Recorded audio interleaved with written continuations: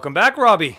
We are live. Welcome, everybody. Before we introduce our special guests to start off 2022 with a big bang and some exciting topics to do with photography, I just want to welcome everybody. Hope you all had a good Christmas, good New Year's. And John and I are back every Wednesday. We're going to be continuing with these live streams. We're changing our time to noon instead of 1 p.m. Eastern Daylight Time. Or Eastern Standard Time, whatever it may be. So I just want to remind everybody that the replays are available in the YouTube channel. There's a lot of good stuff in there, man. We've been doing these for almost a year now. We've got a lot of really good interviews, and we like having these interviews with photographers who are doing all kinds of fun stuff in the industry. So having said that, I want to welcome everybody. I want to welcome our special guest. I'm going to let John introduce him. I want to let everybody know you can ask questions. Put them into the comment section. Fire away your questions. As you can see on the screen, we've got the one and only Sal Sincotta. So I'm going to let John introduce him. Let's go from there. No worries. Of course, I'm sure a lot of people know Sal. I've been a follower of hers for probably many, many years. Good-looking guy. I love the haircut. That's awesome. But of course, just a little brief history, and I already ran this through you, so you said it was most of it. Your company's called Salvatore Cincotta Photography, and you have, of course, salsincotta.com. You're based out of Illinois, from what we were talking about, but you do shoot all over the world. We know that. Weddings, senior photography, portrait work, amazing stuff. But before photography, and we'll get into a lot of your history too with Rob and that, but I know before you were an IT worker. You worked in the IT field, companies like Microsoft and Procter & Gamble. One thing that I like is you're a Canon Explorer of Light, because Rob is an ex-Nikon / Sony user now, and I'm the Canon guy, so it's gonna be a tough interview. Of Light. Yeah, exactly. Of course, and with Profoto, you've been named, of course, a Legend of Light, so you do a lot of stuff with Profoto, which is amazing. The things I like, of course, is you're the writer, one of the writers, authors, educator, and of course, you're the publisher and owner of Shutter magazine, which I love. I get the newsletter every month, and I go and look at the books and stuff. Awesome. And of course, it was physical too, but we can get into that later of what happened with that. And of course, what I used to like when I was a wedding photographer, I've been out for a couple of years now as a wedding photographer, but when I was, of course, you get really busy and you don't always have time to do your stuff. So what do? You outsource it, and why not go to the best place you can and send it out to Evolve Edits, which you are, of course, founder and owner of. And we can get into there. I loved I think it was the second level of edits. I think it's Premiere or something. I can't remember, but I used to do a lot of those. So, but yeah, with no further ado, we have Mr. Sal Sincotta. Thanks for being here. Well, thank you so much for that awesome introduction. I like that. If you guys introduce me like that all the time, I'll be on any podcast you ever have. Well, we're on like 50 or 60 something now, so Rob would know the totals. So, yeah. But, all right. So Sal, I want to ask you. I always like to start off by asking the question, like, what got you into photography? There's a lot of information in the intro as far as your history is concerned. So I know you went to. I'm really curious. You went to Binghamton University, which is in New York, I believe. And can you tell us what you took there? And just a really quick preview, what got you into photography, sort of like just a snapshot view before we get deeper into some of the other topics? Yeah, it's a great question. And, John, as he's reading, kind of the intro and where we're at and things we've accomplished, as we sit here in 2022, I realize that I've been a professional photographer for 15 years now. And I think as you get older, you start looking back and you're like, holy shit, look what we've accomplished over this period of time. So it's quite amazing to hear somebody else rattle that stuff off, because as an entrepreneur, business owner, I'm always looking forward. I very rarely stop to look back. So that's really cool to hear all that stuff. But yes, I shot my first wedding at around 17 years old, and hated every minute of it, by the way. So it's kind of funny to think about that. I'm a wedding photographer now, but back then in the 80s, if I date myself, wedding photography is very stiff, right? Traditional. We were shooting film, of course, and I didn't enjoy it. And so my family, I'm a immigrant family. My father's side is Italian, hence the name Salvatore Cincotta. My mother's side is Lebanese, so we're half Middle Eastern, half Italian, and we're immigrants. And so I was the first to graduate college. And at that time, my family was like, no, you're not going to be an artist. You're going to school. You're going to be a lawyer. You're going to be, so that was kind of the direction they were pushing, not to be a broke photographer, right, is what they would think of it. But all the while, my aunt had a dark room in the basement. And so at a very young age, I was exposed to photography and absolutely fell in love with it. It was never presented as a career. So I go off to corporate, graduate from college, graduate from business school. Binghamton's a top business university in the country. Get recruited by Procter & Gamble, work in IT. Turns out I have a knack for the more technical side. From there, I'm always doing photography on the side. And one day, about 15 years ago, I said, I've had enough. I've got to follow my dreams. I got to do what I love. Life's too short. Tired of working for somebody else. If I'm going to work like this, I'm going to do it for myself. I'm going to fail for myself, and I'm going to succeed for myself. And Salvatore Cincotta Photography was born. Wow.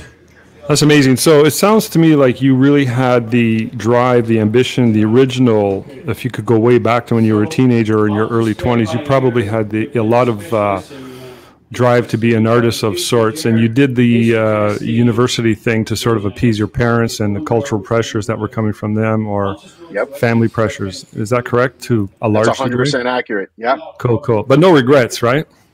No regrets. I think anybody in life, I know we're talking photography, but I think when you look back at wherever you are in your life right now, I have found, at least in being reflective, that it's a culmination of every step you took along the way. So while, I went to college, I got a degree in business. I had a degree in finance and computer science.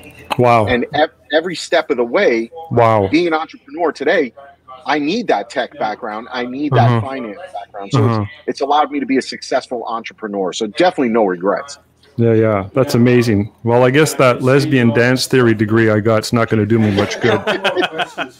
Rob, it just depends on where you want to go with it, man. Yeah, it depends where you want to go. No, you're talking about something that Steve Jobs has brought up back when he was around. He said, you got to connect the dots and look back at your life, and that's a pretty deep topic. So, but that leads me to the next question I want to ask you is that you could have easily gone and stayed in IT or finance and gone down to corporate. You could have been like working for some corporation, and instead you broke away and followed your dreams. And you okay, by the way, you've been at this 15 years. I listen to that. I think the guy is a newbie. Fair enough. But shut up, man. You got 40 employees and you're massive. So there's a big part of me that just wants to throw away my camera and go get a real job. I'm like, how the hell did he do this? And did you think waiting, I got to ask, how old are you now, roughly? 51. Okay. So you look awesome, by the way. I was like, is he 38 or? Oh, I love you, Rob. He looks amazing. But you really got into it later in life. But all the culmination of what you had done prior to, I'm going to guess that probably contributed to the momentum, that wheel that started spinning, that really made everything happen for you within 15 years. I mean, that's amazing.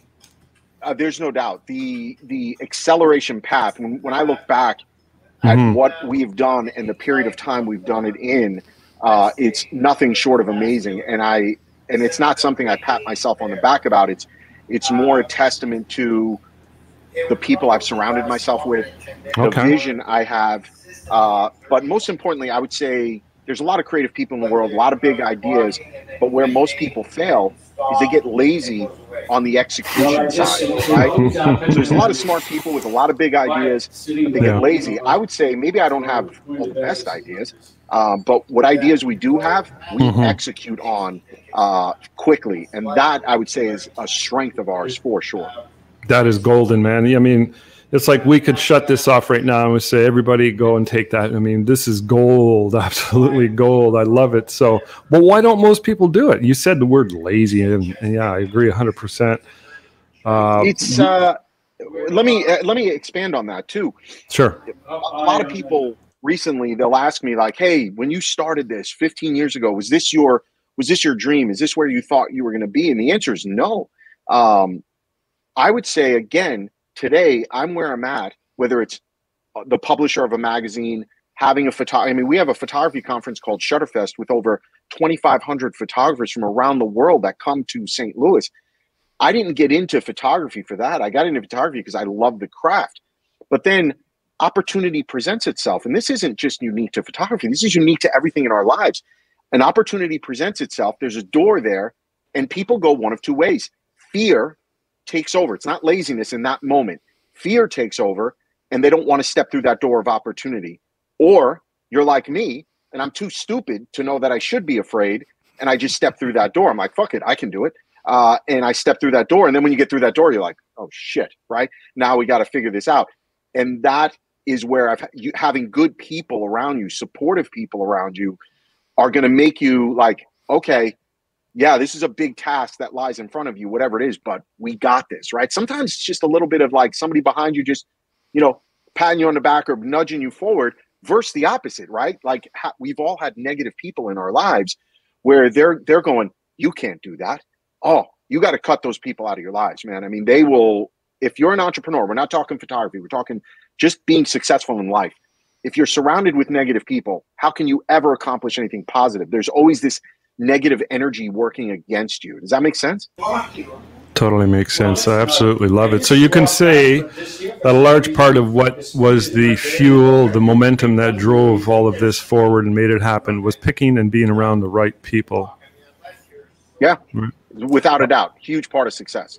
I like what you said when you said you were too stupid. I've always said the same thing, but the way I used to say it was I had more balls than brains. I just went ahead and did it. Mm-hmm. It's the same thing. I agree. You just figure it out. And it was like a math teacher once said, stop, if you have a problem, stop trying to think about it all the time. Just do something. Start acting on it. And that'll open up the doors. So I want to ask you a question about your wife and your employees, but can we do a quick pan of your studio? Because it's right behind you. That would be awesome. And where are you right now? Yeah, I'm at my desk. And just so everybody knows who's watching, we have a 12,000 square foot studio, multiple floors. So this is kind of the admin floor. My graphic designers are up here. My wife is up here. And so this is more the creative floor. But it's an old historical building. It's over 100 years old, and we restored it. So this is pretty cool. So tilt that back. So you can see just kind of glass whiteboards. There's a full kitchen back there. And then even behind me, you know, a lot of people don't realize I always talk about printing and the importance of printing. I'm going to walk you right over here. So we print in studio for a lot of what we do. So this is kind of right next to my desk. It's a full print area. Now, of course, we're not doing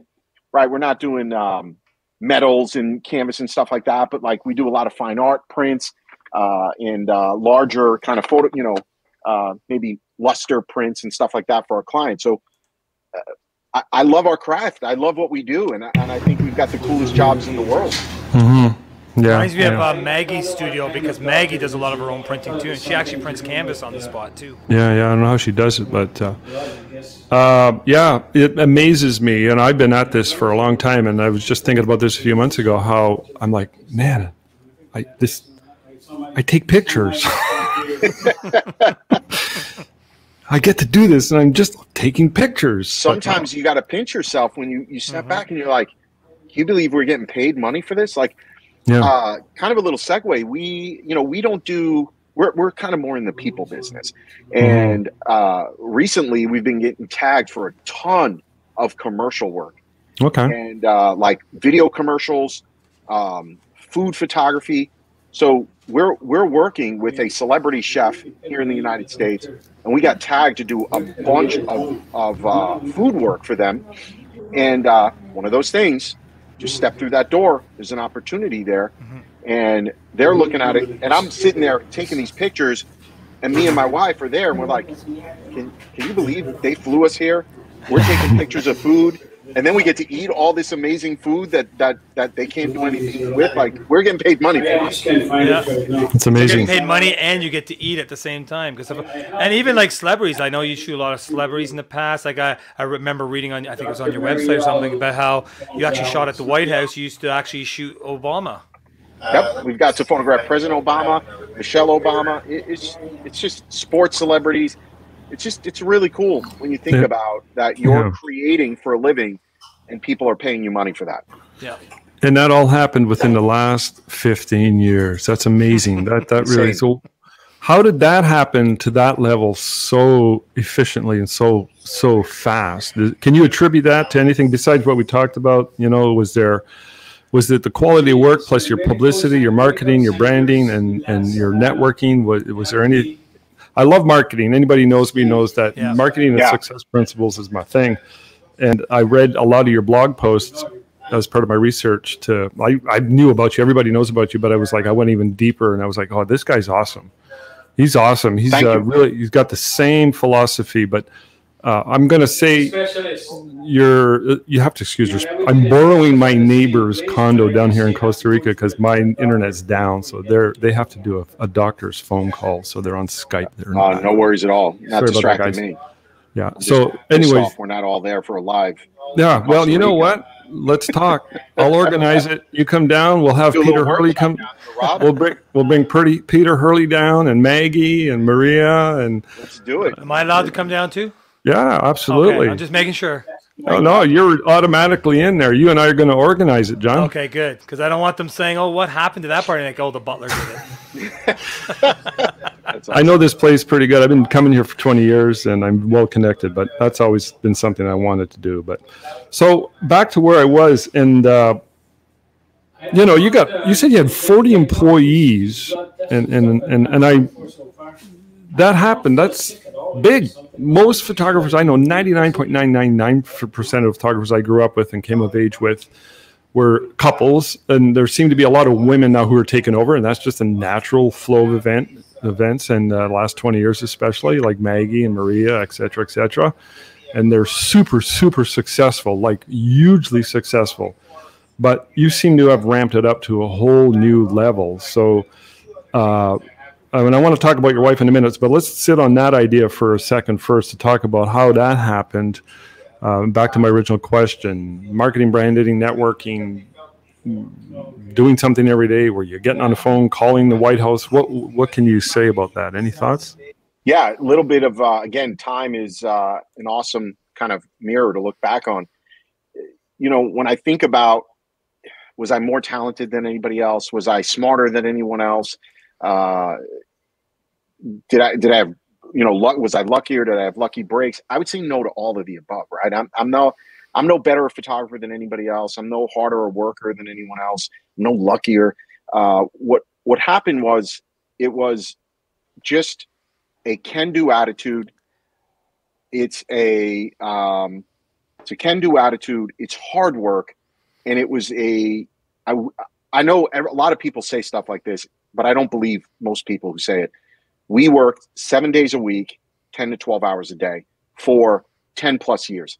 I mean, there was no break. I can still remember being in this studio, sleeping going to bed at 2 a.m., waking up at 6 a.m. the next morning and starting again.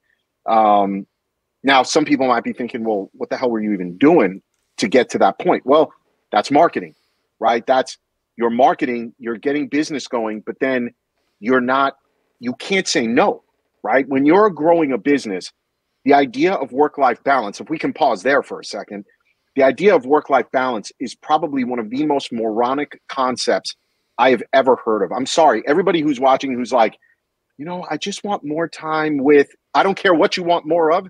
If you want money and you want success, something has to give. There has to be sacrifice somewhere. And early on in my career, I was willing to sacrifice a lot to get to this destination.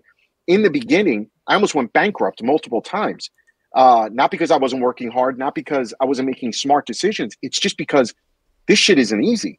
Growing a business isn't easy. Having employees that rely on you, and all of a sudden, you know, we could talk about now, COVID hits. Well, what do? You just go upstairs and you tell your employees like, hey, sorry guys, can't make payroll this week. Good luck paying your rent, right? So suddenly there's this pressure on you that you have to perform. And I don't know, I took it very personal, Rob. I knew my name was on the door. I knew that every job that came in or went out, every customer we didn't respond to, every job I was late on, all of those things, I knew it was on my shoulders, and it motivated me, right? So I've got an athlete's mindset. I wanted to win. And that was very early on in my career, and I ingrained it in my employees, the ones that are still with me all this time. And so I don't know that I really answered your question, but I think it's hard work. Yeah. No, that reminds me of most of the guests we've had on this show. Is every time we talk to them, it always comes down to be successful as a photographer, you can't just shoot pictures. You have to be a businessman too, or a businesswoman. You have to be able to do business, or you won't last. It doesn't matter how good you are. You have a hobby. If you listen, and I'm not judging anybody. Being a photographer is so cool. I think everyone should be a photographer, right? I don't see the people who have these as the enemy, or like, when I'm shooting a wedding and mom's over my shoulder with this, taking pictures of the pictures I'm taking. I go, Mom, give me that. And I grab her phone and I take the picture for her, right? Because she's not my competitor. So I think everyone should be a photographer, but not everyone should be in the business of photography. And so there's a difference there, right? And that's part of what I think a lot of people miss, is understanding the difference between being a photographer and being in the business of photography. If you're in the business of photography, I got news for everybody. You're working 90% of the time so that you can shoot 10% of the time. A lot of people think I'm a photographer for a living. They're like, oh, every day you just get up and you walk around and you're creative. Like, oh man, you're in fucking la la land. That's not how things work, right? I have to market. I have to network. I have to go to vendor meetings, client meetings. I got to work with staff. I've got to set vision and goals and objectives for the year ahead so that I get to shoot when it's time to shoot, right? So it's business first, photo second. And I'll just end this kind of thought with one last thing. A guy who I've become friends with over the years, he said something to me a long time ago. He goes, a lot of people don't feel like this was 10, 12 years ago. So it's different now. But he said to me, a lot of people don't feel like you're really a photographer. I'm like, well, what does that mean? He goes, well, if you weren't making money at this, would you still be doing it? And I'm like, no, I'm a fucking entrepreneur. I got bills to pay, man. Like, so no, that's an on or off switch in my brain. I have to make money so that I can buy the new lenses, the new cameras, the new insert, right? Where's that money come from? Like, we got to have a job somewhere, and I'm not going to be Sal, your barista. I want to make money.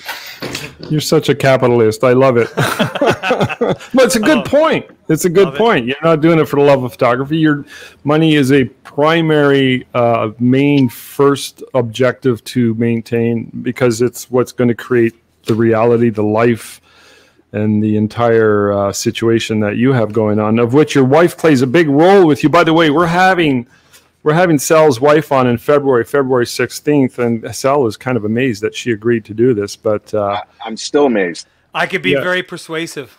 We always like John, talking. You must have done it, man.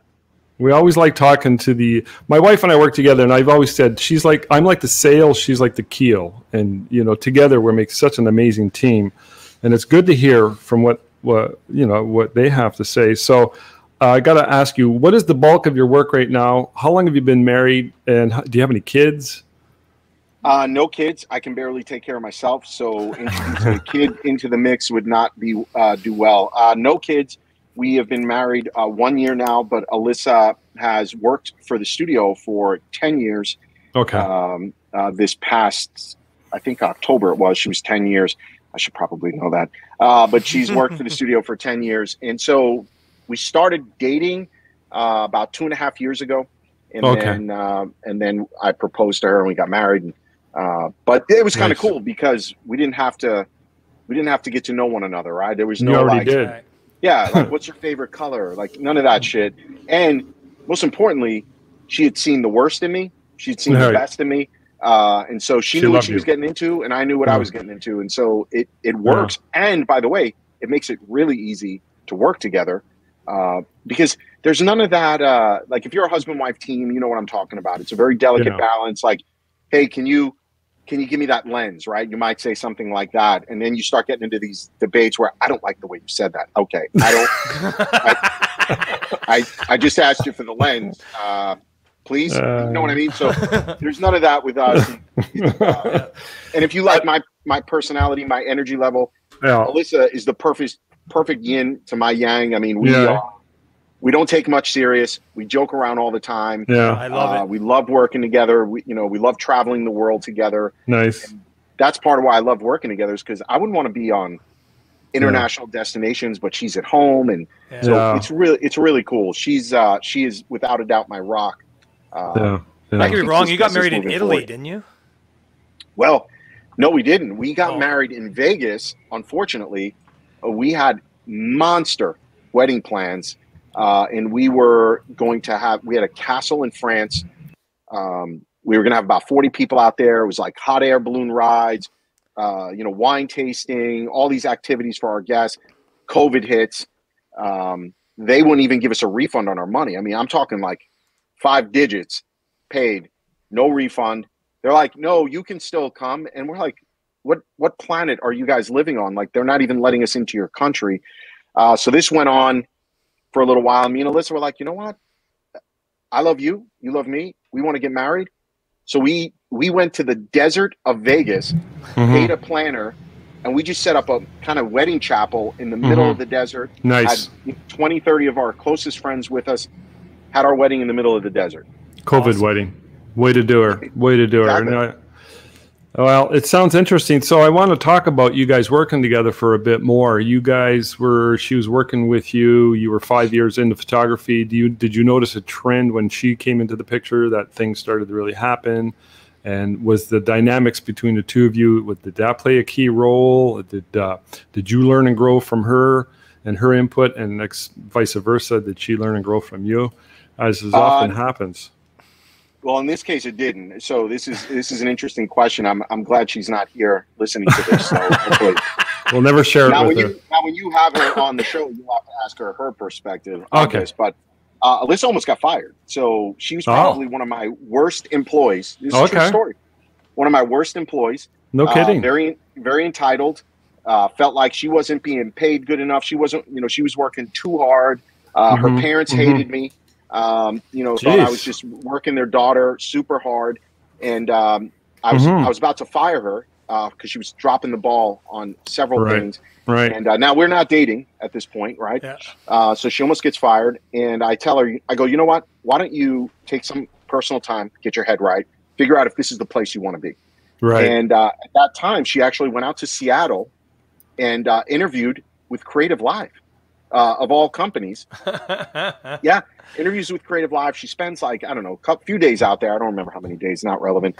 And whatever happened, she comes back a completely new person. And like I said, have her, when she's on, I want you to ask her for her perspective on this. Yeah. Because as she likes to tell the story, she came back and realized, she had an epiphany. If I want success, I got to work harder than anybody else is willing to work. If I want more money, I have to be willing to make sacrifices. And when she came back, I shit you not, her mindset changed, and she became one of our top employees because it was a mind shift change. It wasn't anything else. She didn't get smarter overnight. She didn't, get different work ethic. She just changed her perspective and realized success is not guaranteed. Yeah. Right? You're not guaranteed success. You're guaranteed the pursuit. Here, at least, in the United States, our mindset, our mantra is the pursuit of happiness and all those kinds of things. But you're not guaranteed that stuff. You got to work for it. And when that happened, everything changed, for her and for the business, of course. But it was at that point in time, it took, it wasn't like overnight, but over time, she became my kind of right hand, where anything that was major going on in the business, I was handing it off to her because I knew I could trust her to do it. Cool. And that holds true today. That's an amazing. One of the worst employees that's almost getting fired to now one of the bosses. Yeah, she's my boss. I mean, yeah, I got to check to make sure my name's still out front sometimes. Sal, can you attribute the fact that you may have planted those seeds in her when she was in that initial phase before she almost got fired, where she sort of heard it from you? It hadn't quite burst through the soil, so to speak, and become a reality, part of the epiphany. Because I'm sure you have sort of been this way all your life, and you had this philosophy, and it comes through in your conversation, and a lot of the principles that you just talked about that she became aware of during this epiphany. Do you think that somehow, some way, subconsciously or otherwise, that she got the message from you and the original time she worked with you? I think that's fair. I think success, just like failure, is contagious. And I think when you're around more successful people, it challenges you to rise to that level. This isn't just at my business. I would say this was true of when I was in corporate America as well. I didn't want to be, who wants to be low man on the totem pole? Who takes a job and they're like, you know what? I aspire to be the worst person here, right? Like nobody wakes up and they're like, I want to be the shittiest employee at a company, right? So if you've got leadership and people around you who are challenging you to be a better person, be a better employee, be better at your craft, you're always going to rise, right? But if you're surrounded by just laziness, apathy, good enough, that's cancer. This mindset of it's good enough, I find to be a cancerous mindset. Really, I would much rather have people. Now, it goes the other way, right? I mean, you could what do they want to call it? What do you call it? Like analysis paralysis, right? Where you're trying to make something perfect, but like, dude, you're at 90%. It's time to move on, right? So there's a healthy level there in the middle where it's like, we got to get it to a bar that is of excellence. And realize it might not be perfect, but it is excellent. Let's move on to the next task. And that, I think, circles back to our culture here. Me as a person, it's the pursuit of excellence. I want to master my craft. I want to be good at what I do. I want to win, right? All those things, I think, bleed into our staff and our employees. At least I hope it does. I hope I impact them in a positive way. Sounds to me like it's working for you. I'm getting so many writer downers and T-shirts and blog post titles. Yes. Success, just like failure, is contagious. I've never heard of that one before, and it's so true because it tells the other side of the story where failure is contagious if we let that virus affect us. So we have to keep. But also, if you're afraid of failing, you're not going to move forward either. So you just got to do it, and you're going to fail. How many times did Trump fail, and then look, he becomes president of the United States? So, I mean, you're going to fail, but you learn from those. It's not just being afraid of failure. I think this is actually a really good conversation if you want to talk about just failure in general. Failure is an inevitability. You're going to fail at some point. I'm not saying you got to like it. I'm not saying you got to look forward to it, but you just have to realize that every step you take forward is either one step closer to success or one step closer to failure. But the minute you get that failure out of the way, you can now take another step and learn from that, grow from that, move forward. The people who are paralyzed by the fear of failure, I think that's the difference between someone like myself or someone who's paralyzed by it. I understand I'm going to fail. I'm not going to like it. I'm not going to be happy about it. But I'm gonna do everything in my power to be prepared for it, if that makes sense. Yep. Totally. I love it. These are good conversations to have. This is the kind of stuff I like to hear about. I'm glad we're going down this road. Way more important than anything else, even marketing, because it's the foundation that'll give anybody the fuel to move forward. So, but I got to ask you, what was it about, like, I'm assuming you love doing weddings now, but what was it about the fact that you didn't like doing weddings at first? At the beginning, I felt like weddings were too restrictive. You know, if you look at my portfolio of work, once I say this to you, you'll never unsee it. I like architecture, and believe it or not, I fucking hate people. I'm not a people person at all. Him and my wife would get along well. No, nobody believes me when I tell it to him. I'm like, look, God played I don't this believe really it. sick joke. Yeah, he played this sick joke. He made me really good at being a communicator. But deep down inside, mine and Alyssa's happy place is like in our room, under the blankets, watching a movie, eating shitty food, takeout food. Like that's our happy place.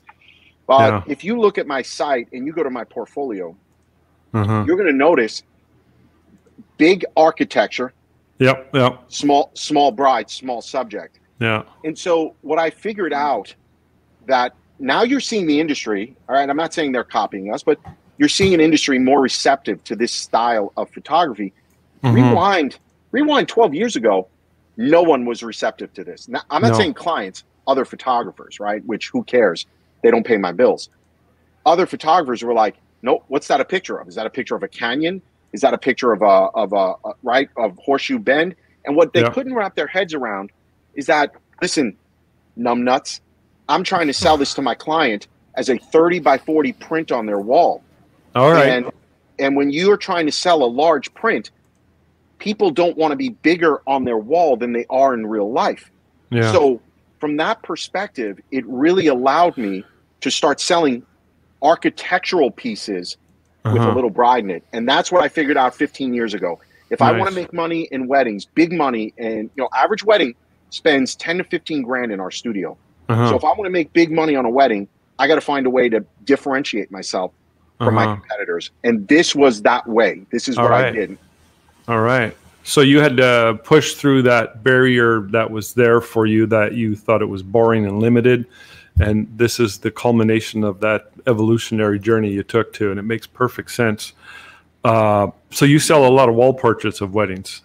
That's a big part of our business. Albums, at least the wedding side of the business, albums and large portraits. We're taking all the candid, journalistic style images throughout the day, the bride coming down the aisle, but you won't see that on my website, right? You'll see the type of images that I want to sell. Right. Because, if a client's into photojournalism and they're looking for that moment of, mom looking down the aisle crying and the crocodile tears coming down, hey man, that's an amazing moment. I've just never sold that as a 30 by 40 wall portrait to a client. So, and there's photojournalists out there, they are incredibly talented at what they do. I don't pretend to even be that, right? Mine is more, I would say cinematic is my style. Yeah, that's a good term. So you've set this value, this baseline that you want to pursue, and that is the thing that is going to be where you, obviously you're going to get a lot of pleasure from it, because that's what I enjoy. And the end result too is the sale. And I would have thought, it's kind of interesting you're saying all this stuff, because I grew up in the 80s. I started doing weddings in 82, and the 80s, the big trend was what you described, the architectural photography. Then it went away in the 90s, the Dennis Reggie and the photojournalism, and then digital took over photojournalism, and then the spray and pray kind of concept came into play. But nobody was selling wall portraits anymore. But I think I stand corrected on that one. And you're talking about, this is the conundrum for all photographers. You talk to a photographer who's struggling, they will say clients don't want to spend money, they just want digital files. You talk to a photographer that's thriving, and they're going to tell you all about how they're selling product. So the two don't work together. I got news for you. You can only sell digital files for so much money, right? I can't sell digital files for 10 grand. So you've got to find a way to differentiate your photography. Now, look, your audience may be watching and they may be saying his pictures suck. Okay, that's totally cool. I'm not offended by it. Maybe your pictures suck. So the thing is that beauty is in the eye of the beholder. So what you should be working on as a photographer is not worrying about what another photographer is doing, not worrying about how much money they're charging. Really focus on your house and focus on how you can add value to your potential clients. Now that's tough. That's a tough pill to swallow sometimes, because then you start realizing that when people say no to you, they're actually saying no to you, right? And that's tough as creatives. We don't, our feelings get hurt. We don't want to hear that kind of shit. But my mindset was, if I'm gonna fail or succeed, it's going to be based on a clear vision. And 15 years ago, my clear vision was architecturally heavy images that are Hollywood worthy. That when my client walks into their home, there's going to be a picture on the wall that somebody's going to look at and go, oh, that's a beautiful picture of a church. Oh, wow, you're in it. That was what I was going for, right? And I've been riding that wave for 15 years now, and still to this day, we get clients who come to us and they will tell us, Sal, I don't care what else you do in this wedding. I want that picture from my living room when people come over, right? Yeah. And so we've done really good at finding our niche. And that is a testament to brand building, to marketing, and to understanding the product or service you sell. That's amazing. It brings me to your staff idea, like when you go to a wedding and you have your assistant or assistants with you.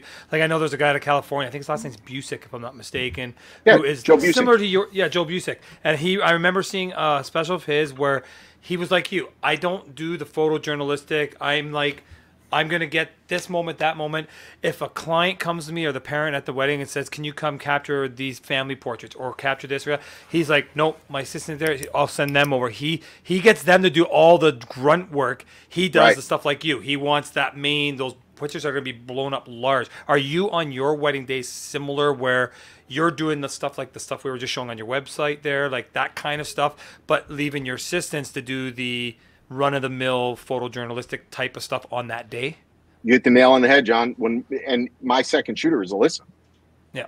So now in my second shooter, I've got somebody who's been working with me for 10 years. I mean, she knows what I'm about to do before I do it, right? And so if you bring my website back up and we just go back through, we can pick any wedding portfolio image. I'll give you guys perspective of what we're doing. When we get into a room with a bride and groom, right, and the bride's getting ready, I'm directing, right? Alyssa, yeah, hold this one. This is fine. So on a wedding day, right, what's happening in a moment like this? In a moment like this, the bridal party's off to the left, right? They're drinking, they're having a good time, they're goofing around. Alyssa is picking off those PJ shots, right? And we have very clear dialogue when we're talking. I'll be like, hey, you're in PJ mode. Nobody knows what that means, right? We know what it means, photojournalistic. Yeah. So she's looking for those candid moments. Me, I'm obsessing over the details here, whether it's their hand placement, the way the dress is laying, the lighting. This is what the frame up of the shot, right? I'm obsessing about this while she's picking off PJ, so that when the client comes in to see their work, in 2 weeks after their wedding, they're not like, oh, I wish you would have gotten this. I wish you would have gotten that. Don't worry about it. We got all those shots. Yeah. All I'm focused on is that iconic shot. Go left or right a few frames here. Okay. Go one more. One more. You just tell me when to stop. Yeah, keep going. I love showing these. Keep going. Yeah, here, perfect. Okay, I'll go back. So this one, this is in Japan, right? And so we're here in Japan at a very architecturally beautiful church. And I just felt like there was a story here that was more, this is not photojournalism, right? And I'm not, please, let's be clear. I am not bashing photojournalism, even a little bit. I think photojournalists are incredibly talented and, I'm going to add a word, patient. I have no patience. I see a shot I want, I'm going to get that shot. I don't have time to wait and hope for somebody to walk by like street photographers. I'm like, I'd be hiring people. I'd be like, here's 20, do this. And so, but a shot like this, I felt like there was a story there to be told. So we had one door left open. We had her acting like she was walking to the door, like as if she was getting ready to walk in for her wedding day. And we grabbed that veil. This is not photoshopped, right? Grabbed that veil and held it to let the wind catch it. The wind happened to be blowing that direction. So the wind in the veil matches the direction of her hair, that matches the direction of the dress, and the door's open. This, to me, is an iconic type of shot that a client, my client, is going to put on their wall 30-40, 40-40 in size, because it's once in a lifetime shot. This isn't a, grin and grab type of shot where she's standing there with her girlfriends. Those are important shots. People want them, but they're not blowing those up on the wall. Does that make sense how we've carved our niche? Yeah. Definitely. That's cool. That's really, really cool. I got to ask you a question about that. When clients come into your studio, said earlier, sometimes they'll come up and look at the wall and go, I want that shot. So obviously they're pre-sold on that idea that they're going to get a large wall portrait. So you only show what you want to sell, and I'm assuming it's the same thing in your studio, your reception area. You got large prints that's right, reflect that. So how many people come in, and to what degree do you think, I know it's hard to analyze and or measure, but clients that come in and they have that idea in their mind that this is your style and this is where we're going, as far as you're expecting them to buy a wall portrait. I mean, that's right. Just the bottom line. And do they know that to some degree? I don't know if you know Maria Sampaio. She's been around, and we've done many. She's like this amazing sales lady. She's flat out tells them square to their face, this is what you're going to buy, and this is what you're going to spend. If it doesn't suit you, that's fine.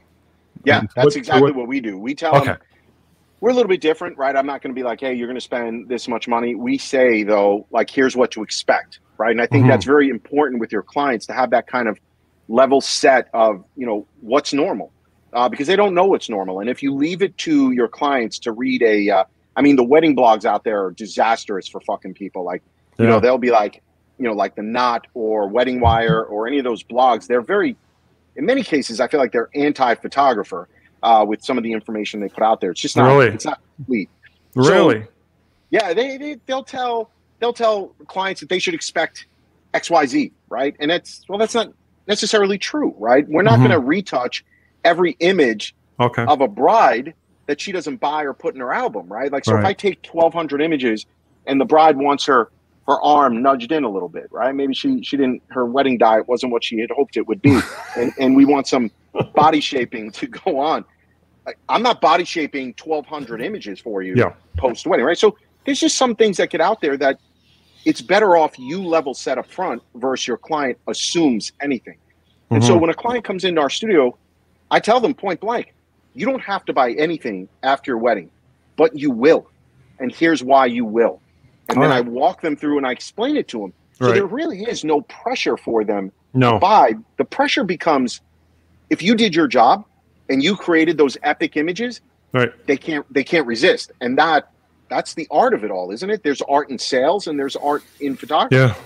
Yeah, I like the way you said that. That's a beautiful way to convey the message that you don't have to buy anything, but you will, and here's why. And that now opens the door, and they're going to be all ears, I would imagine. Yep. So do you sell the idea of beautiful decor in their homes and capturing those memories and using the iconic photo concept, which is such a dynamic thing? It is. We've built a career on it, you know, and hopefully we've inspired other photographers to be more than just digital delivery mechanisms, you know. And I hope, you know, I look back over my 15-year career, I hope we've inspired photographers to want more, to aspire for more, to not want to be starving artists. There is nothing even remotely appealing to me about being a starving artist. And I make no apologies for it. I want nice things. I like Mercedes. I like Louis Vuitton. Insert brand, right? I like these things. I'm not going to apologize for wanting them. That's nuts. Go out there, guys, and work your asses off and aspire for more. Want more out of life. Do you use the same sales pitches or philosophy with your senior photography too, or do you change it up a little bit?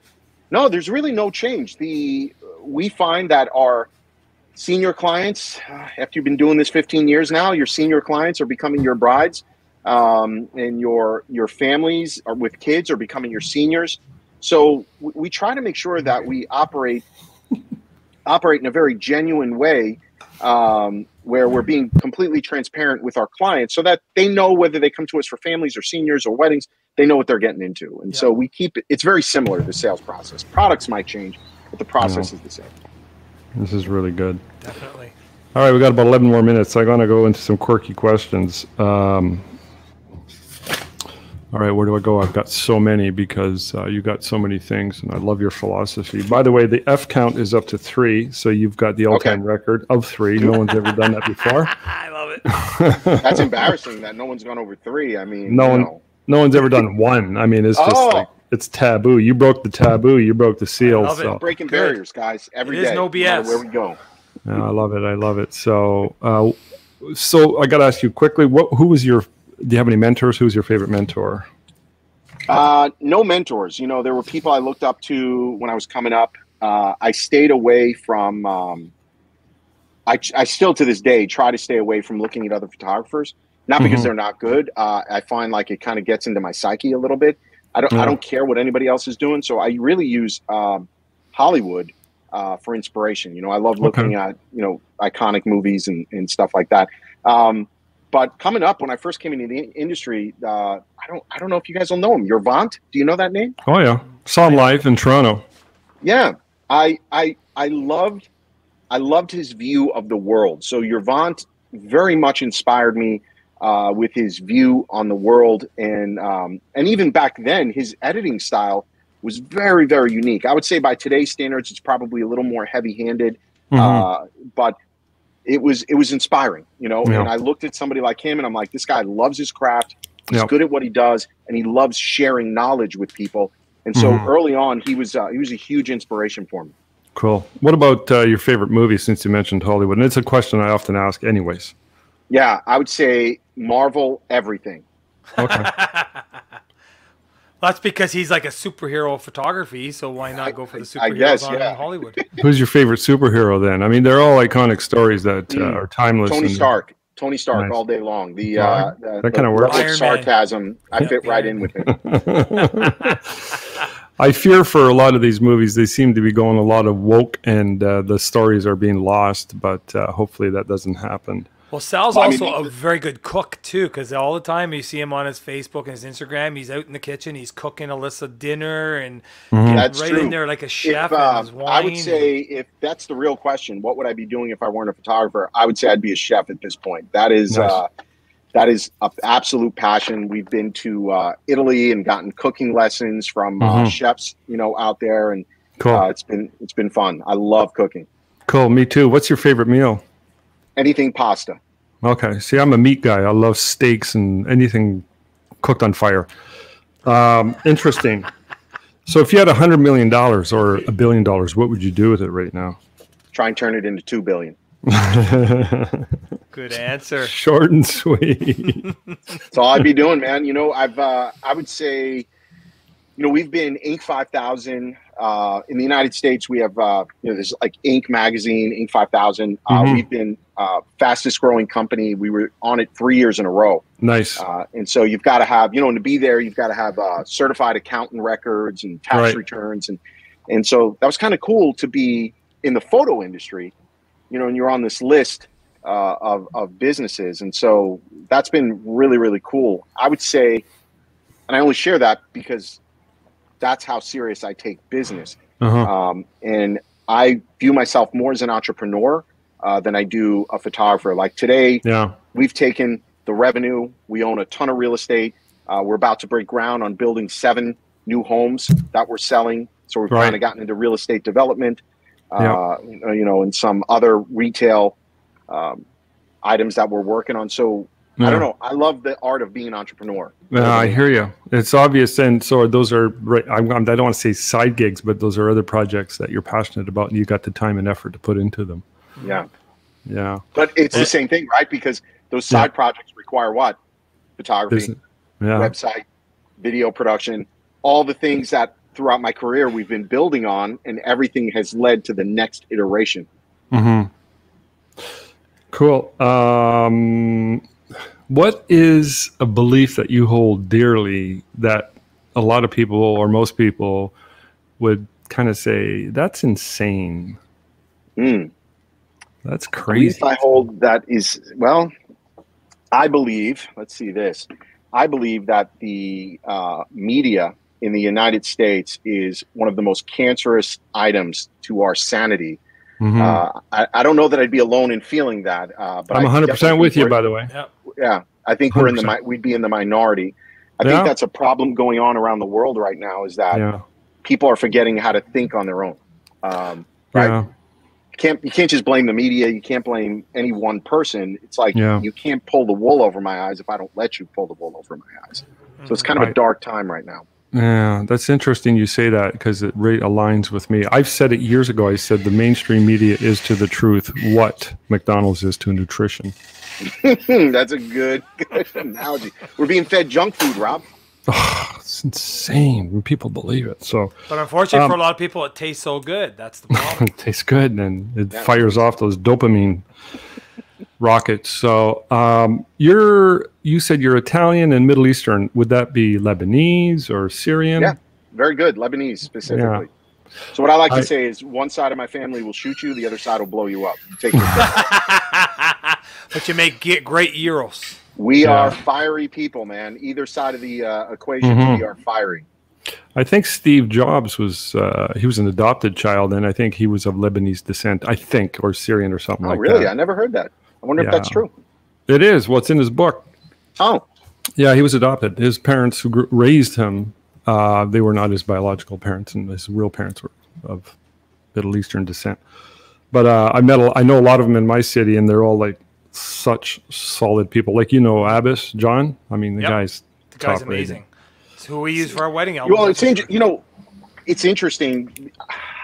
I was over in Ireland, and I ran into somebody you get around people, you're talking politics, you're talking religion, you're talking race. I love those discussions, by the way. I think they're fun. They're fun. Mm-hmm. They get a little heated, but at the end of the day, you're hugging and you're finding the middle ground. And I think more people are in the middle of any discussion. We're all closer to the middle than we are on the edges, right? So there's always the lunatics that are on either edge. And then I would say 90%, 80% of us are in the middle somewhere. So I'm over in Ireland and we're having this conversation about like kind of welfare programs and, are they helping people or hurting people? And in Ireland, I don't know if this is still true, but they had explained to me like, yeah, there's public assistance in Ireland. But if you're down on your luck, they're going to give you a check, but you're going to have to work cleaning streets. Right. So they won't just give you money. You're going to work, and the reason for that is because they're a proud culture, and they don't want handouts. And I think, when I look back at my grandparents and my parents, I think coming from an immigrant family, we're hustlers, right? We're going to work hard. We don't want to be right. Remember what I said earlier on this broadcast? I want to be the worst employee there is. No, we aspire. We don't want handouts. We just want a chance. And I would say if you talk to many Italians or Middle Easterners, they probably feel that way. Just give us a chance. Let us prove ourselves. Let us work hard. We don't want handouts. We just want guidance, assistance, right? If that makes any sense where I'm going with that. And I think that should explain a lot about me. I'm super competitive. I want to win, but I'm also compassionate. I want to raise the level of the people around me. I want to raise the bar for what it means to be a photographer. And raise those standards, if you will. So, but it's, maybe it's tough love sometimes, but I really do believe in hard work, no bullshit, which is why I love this podcast, and really pushing yourself to be a better person. Cool. That's amazing. I love it. Yep. So you're a character in a Godfather movie. Which one are you? Ooh, gosh, I don't know. Sal. Yeah, I don't think I'm the Don. I think I'm kind of Al Pacino. I think I'm kind of that's my character there. Before he became Don. I can't believe I asked that question. I don't know why I thought of it. What's the worst? Okay. My family's English and I'm part Irish and Scottish, so that Irish and Scottish fights with each other all the time. Oh, I can drink, but I hate myself. Are feisty too, man. Yeah, I can drink, but I hate myself. So what's the last question for you, Sal? You're 51. If you could go back in time, and what would you tell 24-year-old Sal? Oh, man, if I ran into 24-year-old Sal, I'd say get your shit together. I was a late bloomer, guys. I got kicked out of. We'll have to save this for another podcast. I got kicked out of 4 high schools in 2 years. Yeah. It's unfortunate. We only have 1 minute left, and we just don't have enough time to cover that topic. So, saved by the bell. Yeah, I got kicked out of 1, but you 4 in 2 years, my friend. In 2 years. Man. So you were lively. I was a no drugs, no alcohol. It was all fist fights. That's right. That was I was fiery. I told you. Fight club. You're a scrapper. Yeah, I have scars all over here, and so, why were you such an angry young man? I really don't know. Like, I had such a bright future ahead of me. Why was I so angry? Well, you had a chip on your shoulder, or was it a competitive thing with other guys, alpha male thing? No, it's funny. Like, I never. I'll tell you one story. We'll end it here. Okay, and this is a true story. You're gonna be like, it sounds like it's bullshit. It's not bullshit. I believe you. One of the high schools I got kicked out of was in New Jersey. At the time, my mom had sent me. My last high school was a military school because they were like, we got to get this kid under control. Probably the best thing that could have ever happened. The school said, "There's nothing wrong with your son. He's bored," and that's what they realized. So what they do. I was 16 years old, and they're giving me responsibility to keep me from getting into trouble, and it worked. It was brilliant. But true story. I'm in school in Jersey, and I had this friend. And we'd walk from, it's a movie. We'd walk from class to class, and you'd get into the intersection where all the classes kind of funnel into each other to the different wings. And these kids would knock his books out of his hand every single day. And every day I would help him pick them up. And I would say to him, right, because I grew up in New York City. I'm a Brooklyn boy. And, you know, my family, like, you got to fight for yourself. You got to defend yourself. If you don't, they're going to keep bothering you. And I was 16 at the time, and they're knocking his books out. I'm like, you've got to say something. He's like, it's okay. It'll stop. You know, he just didn't want to get into trouble. He's just a really shy, timid kid. And they just kept running their mouth. And this one day I was not in the mood, and I grabbed his history book and I knocked one of them unconscious, hitting them across the head with his history book. This is a God's honest true story. Knocked him unconscious with that. Wow. And then, you know, of course, the 16-year-old kid just knocked out a senior and with a history book. So I wasn't going to last long in that inner city school. So I was removed. Amazing. And that's, yeah. So that happened over. You said you were a late bloomer, and that's good. Well, I was just always getting in trouble, right? I couldn't stay on task. And it wasn't until I got out of college that I finally figured out, like, okay, you're an adult. You've got to start planning for your future and thinking about your career, and you're not going to be a kid anymore. And that's when I started getting my life together, or focused, I should say, not together, more focused. I just wish I would have figured that out a little bit younger. Cool. Well, thanks for joining us. You know, and I've heard you say on another podcast, so you've heard it here, folks. We're going to get Sal back in about 6 months. We'll hit you up again, see if we can get you back on one of these. Well, I started in September to get him, and we got him in there. So he's a busy man. Well, I don't know. You got my wife in here now, so who knows what's going to end up happening? True. Well, we're going to get you both in together, maybe. We're going to hear the other side of the story. That'll be an amazing podcast. Really looking forward to it, and I really appreciate you coming on board and sharing this. There was an hour of pure gold and wisdom and philosophy that anybody, if you're not tuned into this, man, this is it. This is where it's at. It's all there. So I appreciate it. You guys are too kind. This was awesome. And for all the photographers watching, guys, get out there, make your own mark, chase your dreams. Don't let anyone tell you it's not possible. You can be whatever you want to be, no matter what. So God bless. Get out there and kick some ass. All right. Definitely. We'll end it on that note. Thank you very much. Talk to you guys later. Take care. Thanks, guys.